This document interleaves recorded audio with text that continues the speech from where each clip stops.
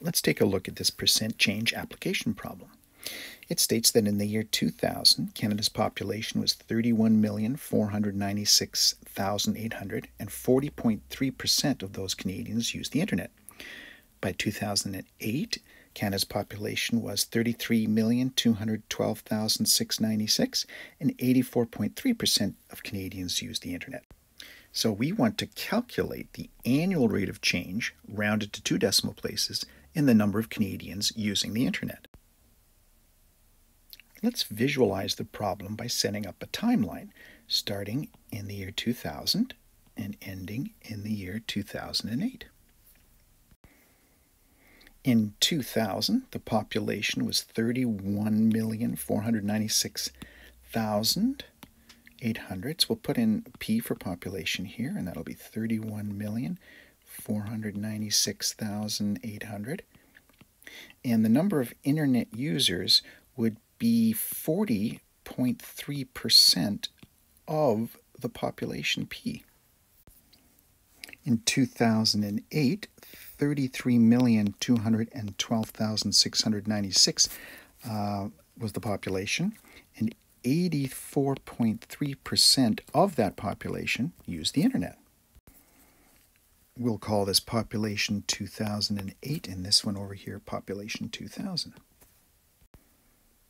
So the number of internet users in the year 2000 would be 0.403. To get rid of a percent, we divide by 100, which means we move the decimal over 2 places to the left. Of means to multiply.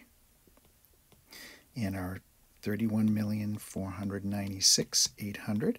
And when we work that out, it ends up to be 12,693,210.4. Using the same process, we find that the number of internet users in 2008 is 27,998,302.73. Now we know we can't have 0.4 or 0.73 of a person, but we're going to keep the decimals for now to increase the accuracy of our solution.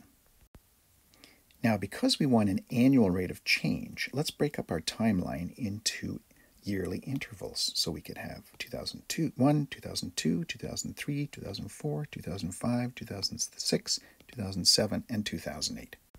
What the question is asking is what consistent percent change per time interval will give us the increase in the internet users from 12,693,000, etc. in year 2000 up to almost 28 million in the year 2008.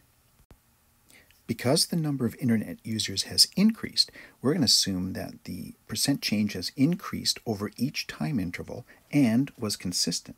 And we can represent that by 1 plus r. R being the percent change or rate of change.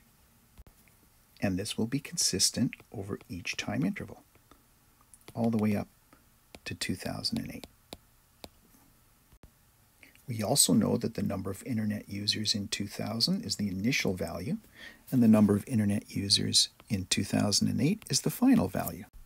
And we know that if we take our initial value and multiply it by successive regular percent change increases for each time interval, we're going to end up with our final value.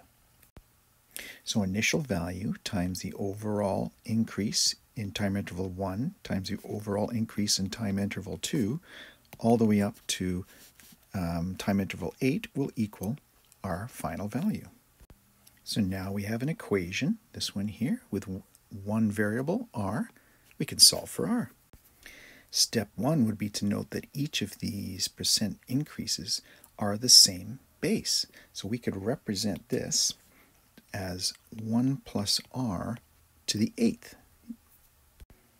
Using laws of exponents, we really know that there is an exponent of 1 on each of these. And so when we multiply like bases, we add the exponents. And that 8 also represents the time interval, 8 years from 2000 to 2008. We've added in the initial value, and that multiplied by the successive increases equals our final value.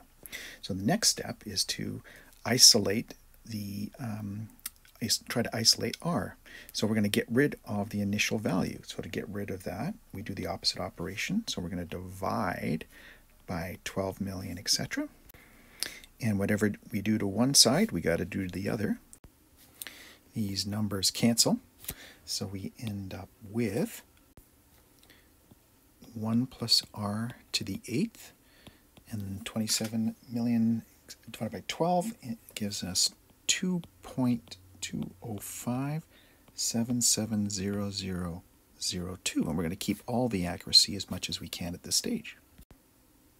Next, we want to get rid of the power 8, or the exponent 8. So we do the opposite of that. And so that means taking the 8th root of both sides.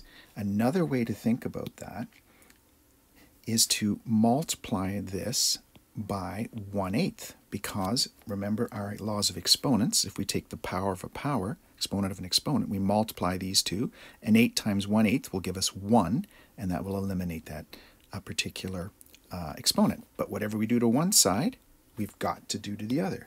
So here I've got to put this to the power of 1/8.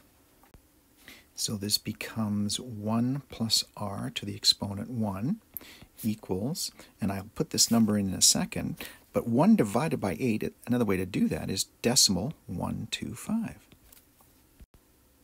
And anything to the power of 1 is just itself.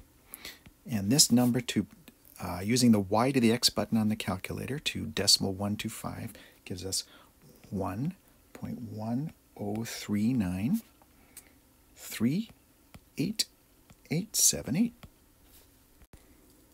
Now we want to isolate r, so we want to subtract 1 from this side, and whatever we do to that side, we got to do to the other side. So we'll subtract 1 here, and we got to subtract 1 here. And 1 minus 1 goes to 0, so we end up with r equal to, and 1.1, etc., minus 1 will just leave us with the 0.103938878 part. Now we want this rate of change as a percent, so to make a percent, we multiply by 100%. That means moving the decimal 2 places to the right. And when we do that, we end up with r equaling 10.39388878, and we want to go to 2 decimal places. So we're rounding to here, the 9. We look to the right, the 3 is not 5 or bigger, so this becomes r equal to 10.39%. Actually, that should be a percent there too. And there you go. There's our answer. In other words, the annual rate of change over the 8 time intervals, 8 years, was 10.39%. Hope that helped. Thanks for watching.